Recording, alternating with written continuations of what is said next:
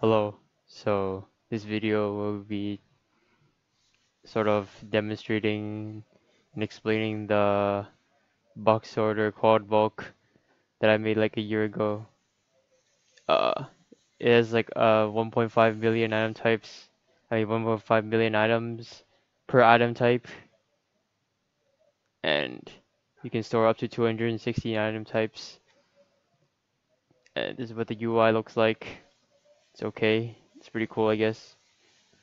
You might be wondering why you can only store up to 216 item types because I use these special 2 wide titleable box orders. Uh, yeah, so these 2 wide titleable box orders can sort 2 item types, but you need to send these box orders an extra signal to route them into 1 wide outputs.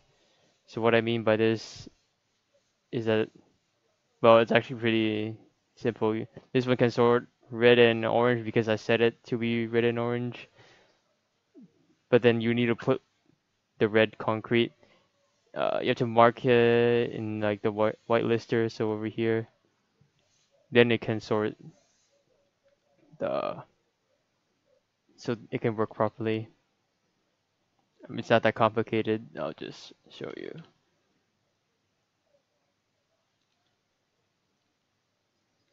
And also you need to put in full boxes for the system to work. These box orders won't accept like non-full boxes. You just put it in here.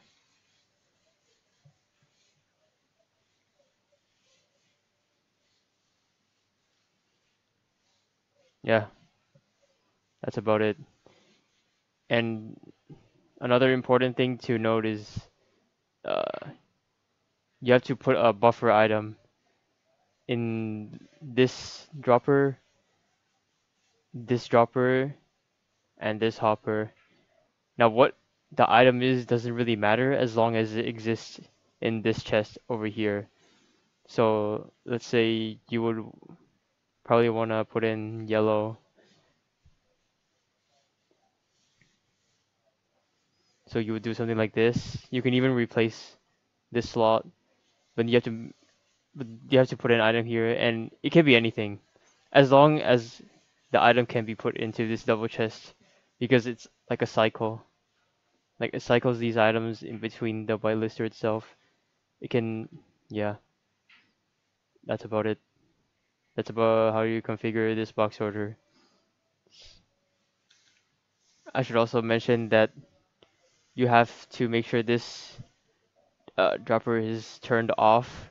It's actually QC powered, but it should be in like the off state because I use the redstone dust to butt it. I won't go into detail how this works, but just make sure that this one is off, and then these are powered normally and these are on, like these 2 droppers. And also try not to, actually just don't put 16 stackables into the whitelister because I didn't design it for that purpose and it doesn't work with 16 stackables. So this right here is the full-sized version, 216 item types and 27 slices. Each slice is 2 blocks wide, and if you want to trim it down, you have to make sure that you don't cut a slice in half. I'll show you how to do it as well. So just just rip out from the back. So I want to remove 3 slices. I would, yep, fill this out with air, and then you just take the back wiring. It's over here. You plop it back on over here. Oh shit!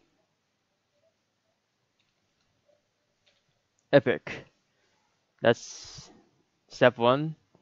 Step two is to uh, edit it a bit. So when you paste it back in, this dust is not redirected by the tripwire hook. You gotta remove this repeater, And depending on where you cut it, this rail might not be the same as this one, so just make sure that this rail type is the same. Same over here. And down here, you gotta make sure there's an observer over here. Same for the other side. Shit. And here's like probably the most tricky part. Uh, you have to make sure that all of these are powered. You just ensure that this works.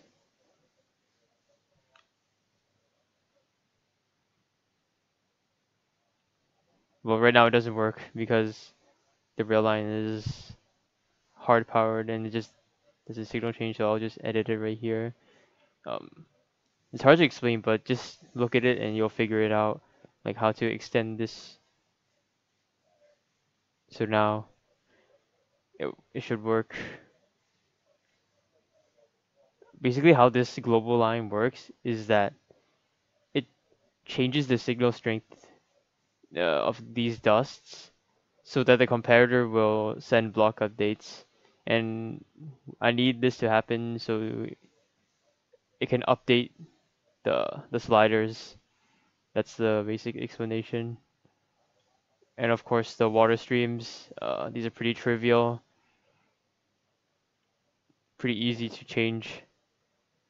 And that should be about how you can use this quad bulk. Thanks for watching.